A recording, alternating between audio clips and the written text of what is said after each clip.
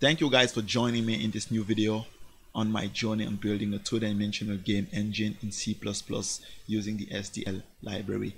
So if this is your first time guys watching this video series and you don't know what I'm talking about, so I started this project on building a two-dimensional game engine. The result right now is what you're seeing on the screen. So I'm still working on it. I haven't finished it.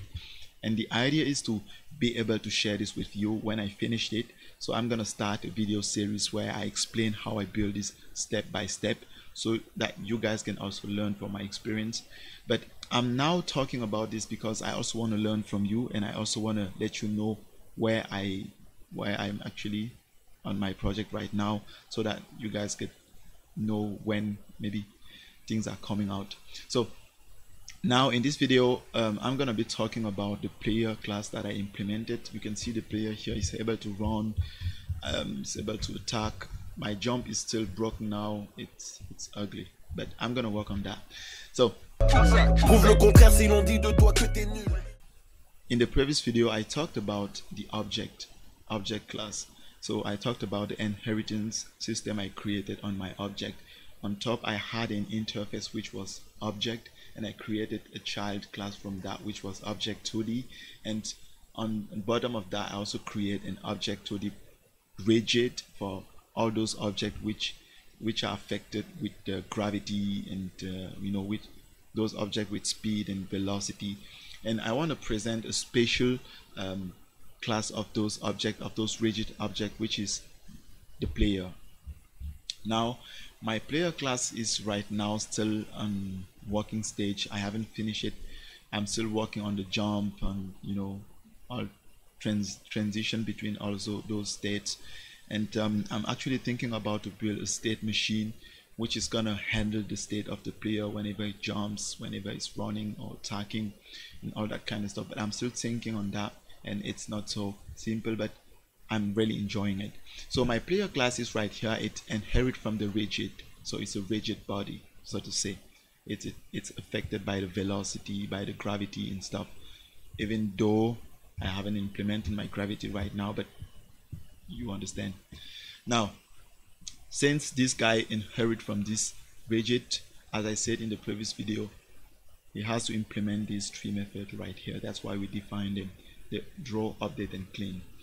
Now we also have some function for the state of the player. I'm not even sure yet if I am going to be using this or if I'm simply going to hard code it, but I think it's going to be clean if I use this, but I'm still thinking, so I'm working on that right now. So yeah, the player is actually can run, jump, fall, can be hurt, can die and attack. Those are the state I want for my player. And I need to figure out, for example, when the player is able to jump, because when the player is jumping, he's not able to jump anymore. That's why I need a state machine which can handle that.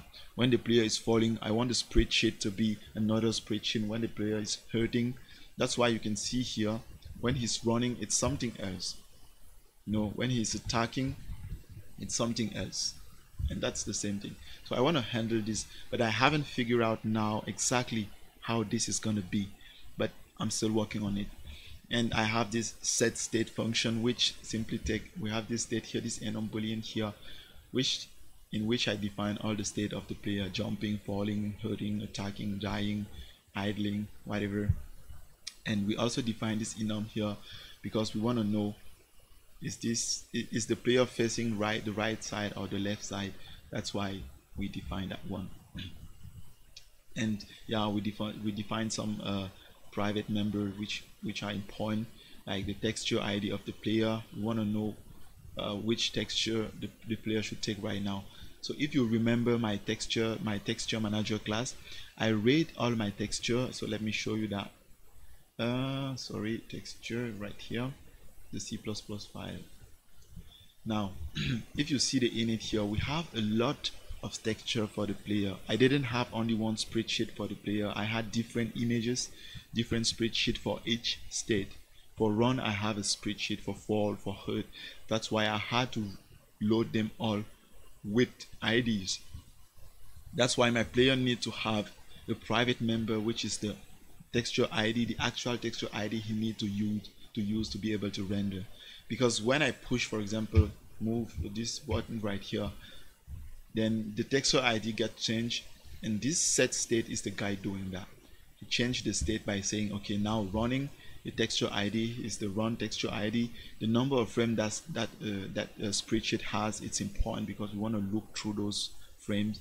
And yeah, the delta time is also to make the animation, but I don't actually have to use it like that, but I choose to use it like that. And I define a constant up here, which is 120. This is the time between all those things, but we're coming to that. And the rest is just normal stuff like SDL flip, row, frame, number of frame, can jump, key is already, those are stuff I'm still working on it. I don't want to get deep in that right now because I'm not sure if those are gonna be in the next videos and stuff, because I'm probably gonna be changing that. Now, as you know, our class need to implement a lot of methods that I define in the other side. So we have the constructor, which start by defining the row of the spreadsheet, because our players start with the idle state. So the row is 1 and the frame is the first frame. We start by the first frame and we move forward. I could have left this, but it's important, just wanted to make like that. He's facing right, and the flip is also defined by the property. You remember this property class, and we also need to define. We also have this last safe position. This is important when the player dies, for example, and we want to resurrect it in a place where he can restart playing, but this is not important for now. Can jump is now for false, on false in the beginning. What could have been true, but doesn't matter. Set state, like I said, it's simply take the texture ID, the state that it's gonna be, set it, and yeah, and that's it. There's nothing special in this function. This is a setter.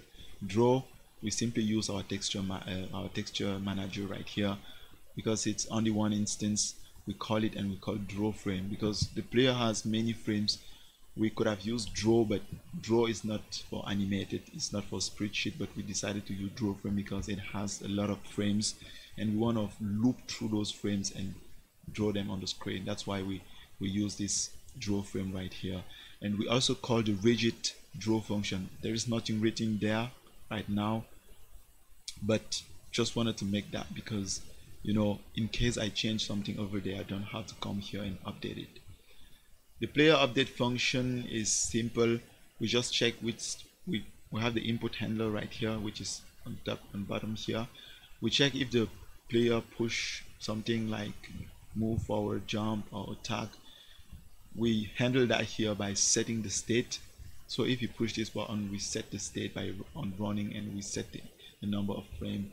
And here we just check the state and we call the function that goes with that state. And yeah, we know the cinematic formula of object in movement. We have position is equal to position plus velocity. I could have multiplied it with the delta time, yeah, to make things more consistent, but for now I just leave it like that, and that's it. And yeah, the input, as I said, is just checking. I'm gonna be explaining the event handler class in the coming video, so we just check which button was pushed, and then we set the state. And we also have this jump run. We haven't set a lot there. I'm still working on that. That's why I don't want to get deep into that. So we have the velocity set x. We set the velocity on the x-axis on 2, and it's gonna be multiplied by the direction. Whenever I push the button, for example D, the direction is gonna be set to right. And if you remember, I define it with -1 for left and 1 for right. So we just multiply the velocity by -1, and it's gonna flip the player in the other direction. And I didn't have to, redefine these things twice. I just wanted to use this, and it makes it easy. So, and the jump function, I'm still working on that, so that's why I'm gonna be letting you guys with this. So thank you again, guys, for following along and watching this. I'm just giving you some little idea about this. Maybe I am doing something wrong right here. You could share with me what you think, because I still also need to figure out a lot of things, and if you guys can help me, then it's welcome. So thank you again, thank you for subscribing, and yeah, as I said, you can support me on Patreon. The link it's right here on the screen. And yeah, have a nice day or a nice night or whatever. Ciao.